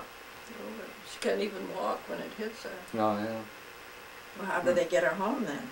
One person on each side of her? Oh, they take her home in the car. No, but I was thinking of getting her out of the building. Oh, well they walk her out, Mm-hmm. take hold of her arm. Yeah. But it's happened when she was grocery shopping and she couldn't even pay for her groceries, Oh, so yeah. we had to help her get into the car. And Huh. it's not a very nice disease. No. No, not when it's... She's had enough other problems with her diabetes, but the doctor said it was more likely to hit people with diabetes than Yeah. Oh, others. interesting. Yeah. Hmm. No, diabetes is such a devil of a disease. She's a lucky girl to have cancer, and she hasn't had any relapse of that, so that's good. Huh. And I haven't heard much from California lately, but Bruce and Chris and the 2 boys are doing fine. Jared graduates from high school this next month. Now, he's going to be a occupational therapist? Is that what his... Yeah, that's what goal he's trying. is? He's had 3 years of pre-med Oh, yeah. in high school. Yeah. I think that's wonderful. I wish they would do that back here in the East. They do it in Florida to some Yeah. extent. They do? Yes. I think you can do that. You have options, college degree options in high school. They do at Hartford anyway. Oh, If you know what you want to do. Oh, they do up yeah, here in You Hartford? can get several. Good. You can get started on your college credits in high Uh-huh. school if you want to work at it. for doctoring too? For anything. Medical? Yeah, Mhm. anything. You have extra time. Yeah, because, I mean, your sciences in high school would count. Yeah. I mean, if you took chemistry and physics. I think you can even go to not like to Dartmouth. If you're going to go to Dartmouth, you can go take some classes during the high school time, and Oh, Hey, there's some different options. give you different credits. Yeah. Hmm. So what's Bruce's other boy? He's younger. Yeah, he's 15, 16 now. Huh. 15. He's doing well in school, and he's into sports and Yeah. everything. He hasn't made up his mind what he wants to do Yeah. yet. So, Well, a lot of us are that way. I know it. Wonder all your life what you're going to do with yourself. well, you have to keep trying this and that to Right. see what fits you. I did the cemeteries last Saturday afternoon because Monday was the federal Memorial I mean, Day. you put flowers on them? Mhm. Oh, yeah. Yeah. Both in the Johnson and Childs and Yeah. Fitch's down at Chase. Oh, yeah. And I wondered if I should go cover them last night because Yeah. they said we'd have a frost, but We didn't have one. Did you have frost? not quite, I don't Uh-huh. think. It was in the 30s. Yeah. Yeah. Oh, it's I had just brought my house plants downstairs that had been upstairs all winter. oh, yeah. Put them outdoors, so I covered those up last night. Yeah. But the rest were hardy enough. Yeah. Well, mine have been out for almost 2 weeks. Oh, mine, I just And got them out. So I think they were all right. I haven't been out at them this morning, and I brought home 4 tomato plants and a couple of eggplant from Connecticut Oh, when I came back last night. hmm. And I laid them out here by the side of the house, so I think they'll be all right. Oh, yeah. Well, anyway, after I got the cemetery done down at Chase, you know, I went over to Ronnie and Dorothy's. She was babysitting a little girl, and then there was a little boy there that I don't know where he came from. She's got a new horse that was given to her. Oh, Dorothy does? Mm. Ronnie's wife? A Yeah. great big male horse. Huh. Beautiful. Got a lot of energy in that. Yeah. Huh. Does she ride it? He's got a saddle and all ready to go? She's going to. Yeah. Huh. Oh, good. She was taking him out just to give him a little green grass because he'd never had green grass before. Oh, Just yeah. hay. And Huh. You only want to give them a little in the beginning. she was taking him out once a day and then twice a day, and now she told Ronnie she thought he was ready for 3 times a day for a little bit of grass. Yeah. Mhm. Huh. And then Oh, good. after a while they'll put him out in the pasture. They've got such a great place to ride. Yeah. And I know it's 7 miles of trails. Yeah. Whoa. Wonderful. Yeah. That's at Philip Burling's. Yes. They're caretaking for Philip Burling. Yeah. And they've got 2 other horses that they're just keeping Oh, yeah. for the summer. Yeah. They've got 1 cow. 1 milk cow and Yeah. a calf and Yeah. a goat. They've got a goat, too. Bunch of pigs. Oh, a whole lot of pigs. Yeah. There were 2 little cute ones that he bought that were sleeping underneath the ramp that went up into the barn. Huh. And the little girl would go over there and stoop down and look at them. Oh, yeah. Cute. Huh. Yeah, I took my children over. I took Corey over with a friend when the pigs were just little babies, and then get in there with them. And it They're was so fun. sweet. Yeah. Any babies are cute, but pigs are really wonderful. Huh. And they're so smart. Yeah. You can train them beautifully. How's Robin and Mike doing? Well, doing fine. She's gardening to beat the cars. Yeah. Still caretaking at Quino's. Yes, they were. I went up the other day and they were. Josh and Mike were taking down all the storm windows, Oh, yeah. That's on the big stone house? washing the windows. Yeah. Yes, the Quino's. Huh. They've been gone for a couple of days, and then they're going to go to Ireland for a month Oh, yeah. when they get back from. I don't know. I guess they're down to Josie's or somewhere. Oh, the Quino's there. Yeah. Mhm. Huh. But Robin has a big vegetable garden, and Yeah. their cow, Valerie, that they've had for 7 or 8 years now, she's had her calf.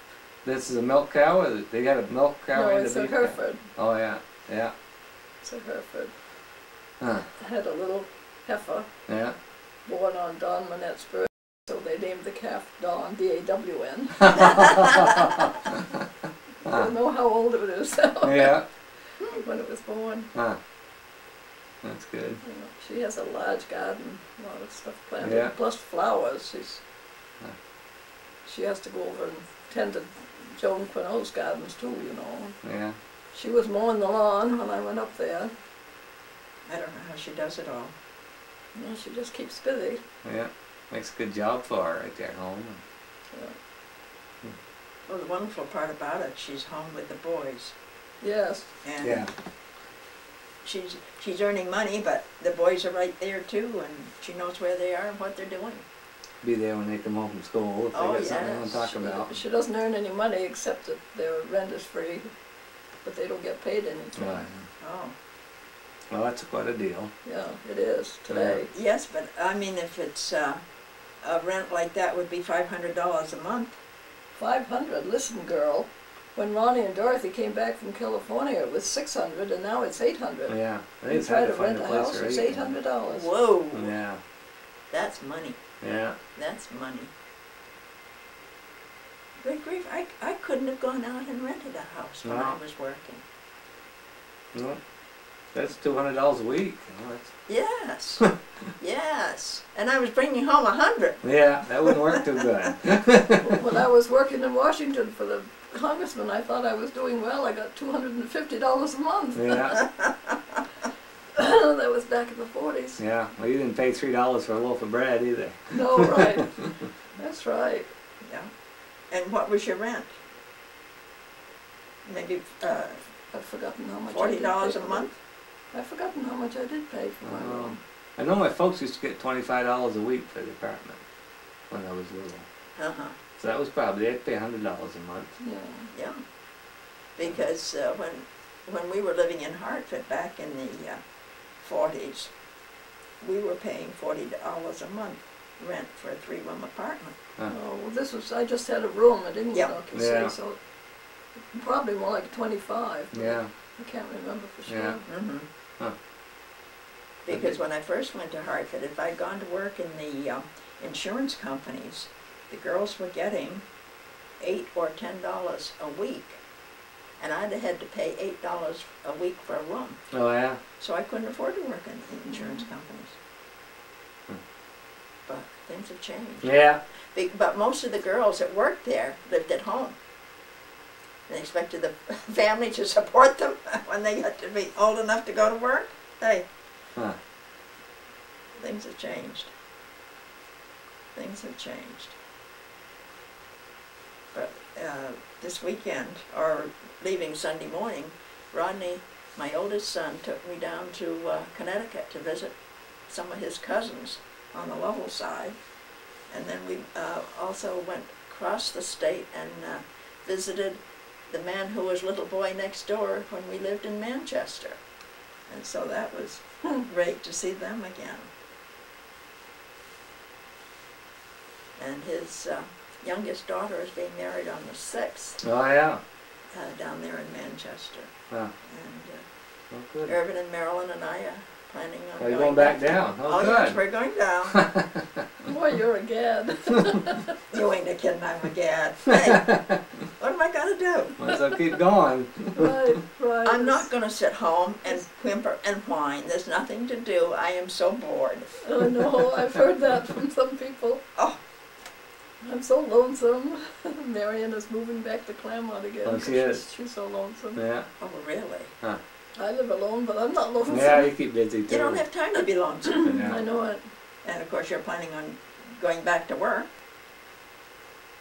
And Are you working at St. Gaudens now? Have you started? Tomorrow. Well, I'm supposed to today, but I have a doctor's I appointment. see. So tomorrow. So you'll be still selling the books in the Mm-hmm. The bookstore. in the gift store there, Yeah. yeah. There's a lady from Charlestown who's going to work 4 afternoons a week this year, and I'm going to work 3. Oh yeah. mhm. I can cut it down to 2 if I want So to. yeah, that'd be nice. Huh. They wanted me to work full time because I sold so much last year. Oh yeah. But Yeah. You've got to have a life besides that. well, the kids have been after me for several years to slow down, and Yeah. when I got to be 78, I thought, well, maybe it's time I did slow down a little. I'm not supposed to have as big a vegetable garden, but I keep adding more flowers, Yeah. more this, more that. Oh, that's fun. Planted more asparagus roots a couple of years ago. And Yeah. How about your fruit trees? How'd they do this through the winter? Did they? they blossomed, Yeah. but we don't have any bees. Oh yeah. Yeah. No, it was very strange Yeah. this year. You did not hear, you did not see bees. Yeah. No. I've seen one honeybee all spring. Really? Yeah. Yeah. That's all I I've seen. saw one. I've seen Yeah. bumblebees on Yeah, the I've seen a flowers, few. but no honeybees. Yeah. You know, I was talking to a friend of mine who prunes apple trees and picks apples, and he said there's a lot of little bees that are so small you can't see them. The wild bees are real Mhm. small, and unless you really knew how to look for them, you wouldn't see them. Oh, really? And they do a lot of pollinating. He wasn't really concerned about pollination Oh, because he thought there were enough of those little wild bees around that were. uh-huh. Well, maybe I will have some, but I hadn't noticed. Yeah. them. I'd never heard of that. I hadn't either. Yeah. But with the one pear tree I have, I don't have a second one. Because Well, my I second just- one didn't live. I Yeah. had 3 plum trees. I had 4 at one point. Right now I've just got 1. So, and that was just full of blossoms. It is every year, Stanley plum. Huh. But I won't get any plums Yeah. because of. You have to have cross-pollination between 2 Mhm. varieties. Well, the same with the pear tree. Yeah. I've got 4 pear trees. Got a peck of pears off them one year, and that's the most I ever got. Yeah. Oh, one year I had pears like you wouldn't believe. I bet I had 2 bushel off that tree. Mm. We haven't had good pears for several years. Dad used to have good I luck. know. We used to get a lot of them. Hmm. I don't know what I'm doing different. One of my boys doesn't want pears because I fed him too many from your mother's. Really? Yes. Well, I hope to have a lot of blackberries and quite a few raspberries. My Yeah. blueberries have all died right down. Oh yeah? I've got blueberries and they're blossoming like crazy. And I mean blueberries. They'll start another month, right? When the blueberries get the end of June? And No, not into, that early? into July. Oh yeah. They'd probably be just about starting when I leave in July for the last week. Hmm. Because one year I was able to pick a quart and a half before I left, and that was it. Hmm. And last year, Last year you picked a lot. yes, I was able to pick some before I left because I went down to Graymore later. Oh. It was in August because the National Church had their 3-year convention. So this is a church convention at Graymore, New York? No, at Graymore, the brothers and sisters of St. Gregory meet once a year, well, twice a year, Uh-huh. and generally for 5 days, 6 days. Where is Graymore? Graymore is in Garrison, New York, which is across the river from West Point. Oh, So it's down the Hudson Oh, way, yeah. but it's a decent travel Yeah. to get there. Yeah. There's one little spot where 84 crosses 9 that can be very congested. Oh.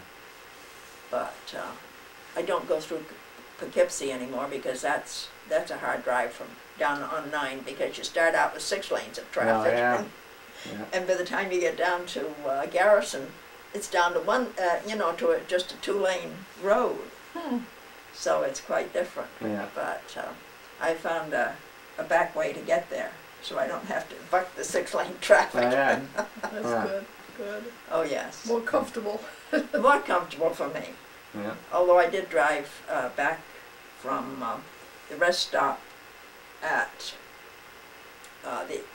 where Vermont and Massachusetts meet. There's a rest stop down there on 91, and Yeah. I drove from there home yesterday afternoon, Oh, you did? Oh, yeah. Yeah. driving Cindy's car. Rod's car isn't good enough to make the trip, so Cindy let him Oh, have yeah. her little sports car. Uh-huh. That's his daughter? That's his youngest daughter that's getting married. Oh, yeah. Yes. Yeah. Huh. Yes, it was. Yeah. It was quite a car, and well, going down, he was getting awful tired, and when we got into Winstead, I drove the rest of the way over to Sharon. Yeah. But it's I don't think you've told us about your sons, have you?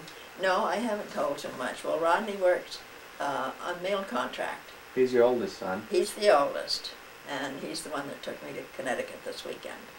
But he has 3 daughters. When his youngest brother was born, he was very upset because it wasn't his sister. So every once in a while now I tease him because he has 3 little girls, which are not little anymore. One of them is married, one of them's getting married very shortly, and the other one that has cystic fibrosis is doing very well, and she's living in Florida and got a good job and doing well down there. Huh. Oh, that's wonderful. Yeah? Yes, Huh. yes, because a girl with cystic fibrosis is better off than a boy. Oh, really? Yes, yes. I wonder what the difference would be. I don't know. Well, of course, she isn't as bad a cystic as many. Oh, Not because like, Robert Hilliard's daughter. no. She died from Oh, she did, yeah. Oh, yes. And there was a little girl in Heartland that they were trying to get volunteers to come in and help her at noontime for the breathing. And she died before they could get it set up because she was just, starting school or 2nd grade or something or other. And, Yeah. but no, there's quite a difference in degree of illness with Oh, that. yeah. But Paula has done very well. Hmm. But they had put her on a very, very strict diet. And she wasn't gaining, this is when she was tiny, Yeah. maybe 3 years old.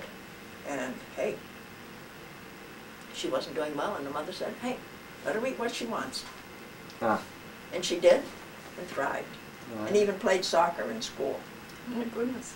Oh yes, Good. Yes, it Huh. it was interesting. How about Byron? He's Byron's in Odenton, Maryland. He works for the government at Fort Meade. His wife is just retired from the government service, yeah. and she's got multiple sclerosis. Huh. And, well, she's hanging in there now, and her eyes are, it was the first indication of it, but now she frequently carries a cane. Oh yeah. And Byron is not well. He's had a heart attack, he's had a stroke. He still keeps working, but I don't know. I don't know. And he's very much overweight. That doesn't help. No, Any disease. Yeah. doesn't no, help. it doesn't help. Yeah. But, well, at one time he had lost considerable weight. He'd had his pants all taken in. Hmm. And then he started it and gained all the way back again. So when his son got married, I had to take the Take it pants, back out. take the pants and let them out just as far as they would go. Yeah. But it's pathetic. Huh. It's pathetic for any person to be that heavy. Huh. And Frank lives in Manchester, He's New the Hampshire. youngest son. He's the youngest. He's married. He's got 2 children. His daughter got married last fall and is going to have a baby come fall again. Oh yeah. And his son works 2 jobs. He started in high school working for Alexander's, which is a grocery store, and then he wanted to get into the post office. And he's worked, you know, your Christmas rush, Yeah. and there was a time limit that you could work, and then there was a time limit before you could go back to work again, but he's over that. He's on full-time, but not to the point where he is Permanent? permanent. Oh yeah. But he's expecting to be made permanent. Yeah. Yeah. Postal workers. Excuse me. Why don't you shut that off while I see what's going on? Okay. The one thing more that I wanted to speak about personally is my involvement with the Episcopal Church, because I've been a licensed lay reader since 1970, and I had been in the missions in Virginia before I was married, and so I've stayed very much involved in the church. And after Rod died, I needed something, and I had known 2 of the brothers in the Brotherhood of St. Gregory, and then one day I got a note that they were having a Vocations Day over in Laconia. So I went over, and it seemed to be something that would be good for me. And so a sisterhood had started as companion sisters to the brothers, and so I went for it. And now I'm an annually professed sister, and the sisters are going very shortly to be on their own, not, you know, being part of the brotherhood. So it's going to be interesting when we break away, because some of the brothers have never known it without the sisters. Oh yeah. And of course the sisters have always been involved with the brothers, so it's going to be quite interesting. But it's been such a blessing to me, and so I am very glad to be part of it and continue with it, so that other people are involved in their churches, and Bernie here is very much involved in the church at Cornish Center. I was typing like crazy when I got home yesterday, because I had to do the annual report for the trustees. I had to do 2 different flower committee reports and do the nominating committee report, and I got them all typed up before the Bible study last night. Uh-huh. I took them down. So she sat down and did what she was supposed to. Right. Right. Huh. Yeah. Well, I was, soon after I was married the next year, I was put in as town clerk. and I was town clerk for 2 years, and I got pregnant the second time. I decided not to refile, and Avis McMillan was town clerk for the next 21 years. And then in 1971 I took it over again because she went to Florida, and they dumped everything that concerned the town in my kitchen. So I had a town clerk office in the corner of my kitchen. And so then I was town clerk for the next 17 years. And I was still town clerk down in the old jail, which was in back of the selectman's office beside the library. And Abby Dean had passed away from cancer. And then Bernice, Harold Dean's sister, came and lived with him, and then she finally died over at Barrow's nursing home in North Cornish from cancer.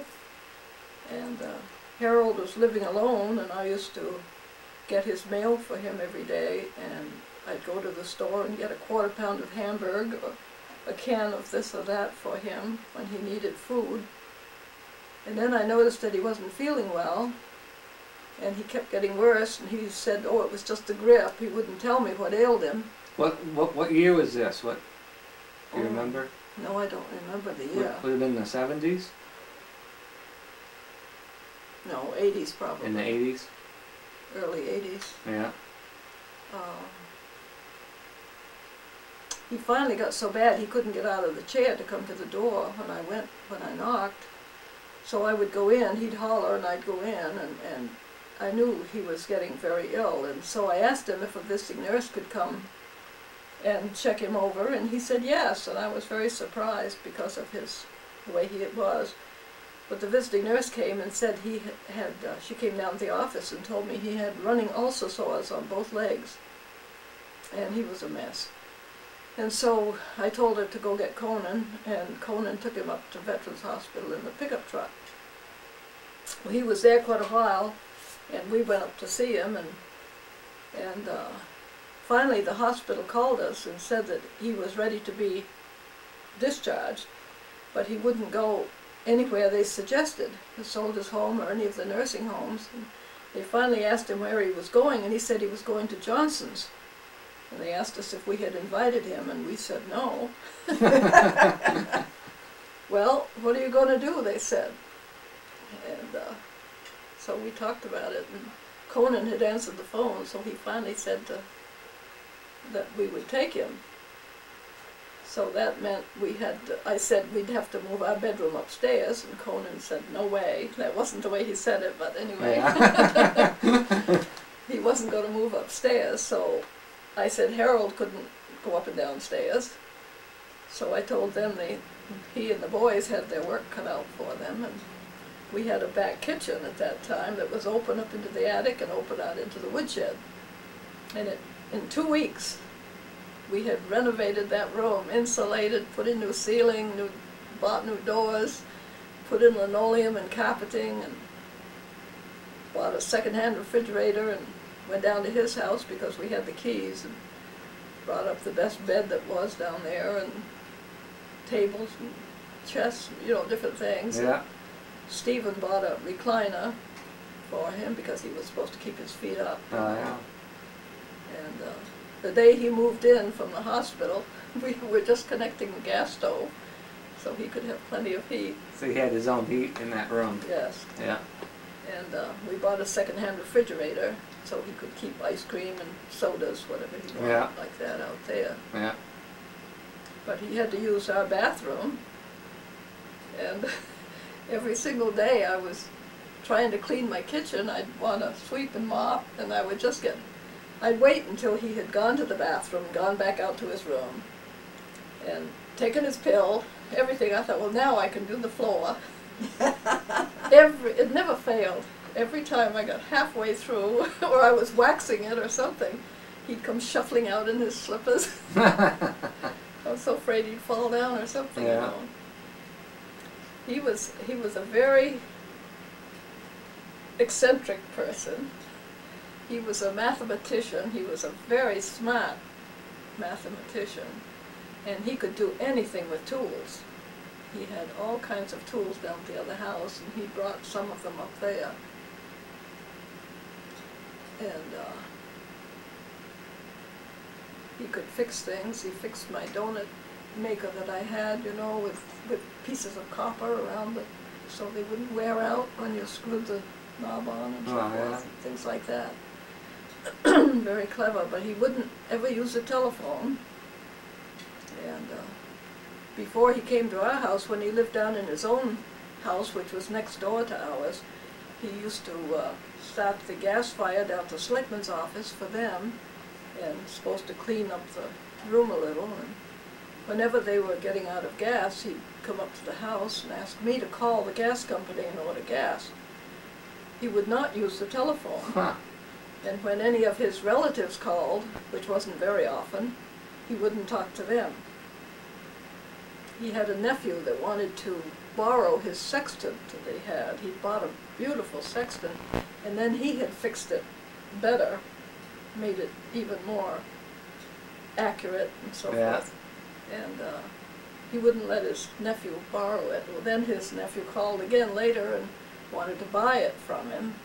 Nope, he wouldn't sell that nephew anything. Well, then when Haroldine died at the hospital Thanksgiving morning, everything went to this nephew, grandnephew. Oh, you got it anyway. He got it anyway. Huh. Did he leave it in his will, or was that his first living relative? We looked in his room and we couldn't find any will. And the grandnephew came and just cleared everything out of his house, opened the windows and threw everything out into the truck. And if there was a will, he didn't make it known. Oh, yeah. Huh. And I asked him, I kind of wanted something that was Abby's, just to remember them by, because they had been wonderful neighbors, you know. And he said everything was going to the dump because it was water soaked. Huh. Oh. And then I found out from Charlie Hutchin that he had had 3 or 4 different yard sales. Beautiful rocking chair that Abby had up in the guest bedroom. Charlie Hutchin bought that. Oh, yeah. Huh. So he didn't throw anything away. Yeah. Got money out of the whole thing. Huh. Plus he got the sextant. Yeah. But Haroldine had a niece, you know, Sybil Gordon Packers, and she wasn't involved at all. Oh, They yeah. didn't- So doesn't the state take over or something if there's no will? And I thought so, but that just kind of went under the wayside, huh? I guess. Huh. So Harold lived with you for 6 years? But just about almost 6 years. Yeah. I thought once I had to treat his ulcer sores that was still active 3 times a day when he first came, and then they were getting better, and twice a day, and then once a day, you know. Oh, yeah. Finally his legs healed up, Yeah. and I thought then he would go back home, but he didn't want to. Yeah. Pretty comfortable there at that point. He was comfortable. He Yeah. got his 3 meals a day, and he loved desserts. He wanted dessert at noon and night both, and we only had dessert Sunday ordinarily. Oh, yeah. So I was kept busy making pies and cakes and puddings and Huh. cookies and so forth. Yeah. Donuts, he loved donuts. But he could always make better donuts than I. And if I made fudge, he could make better fudge than I did. Huh. He was quite a guy. And the cornbread. He told about his mother's cornbread. Oh, you could bend it, he said. Oh! There was different kinds of corn. You had to use the right kind of corn. Yeah. Michael Manette, he was courting Robin at the time when Harold was living with us. Michael can copy him beautifully. He remembers some of the things Harold was always saying. Well, this has been a real education for me, talking to you ladies. Well, It's been fun. I'm glad that we get this opportunity. It's great.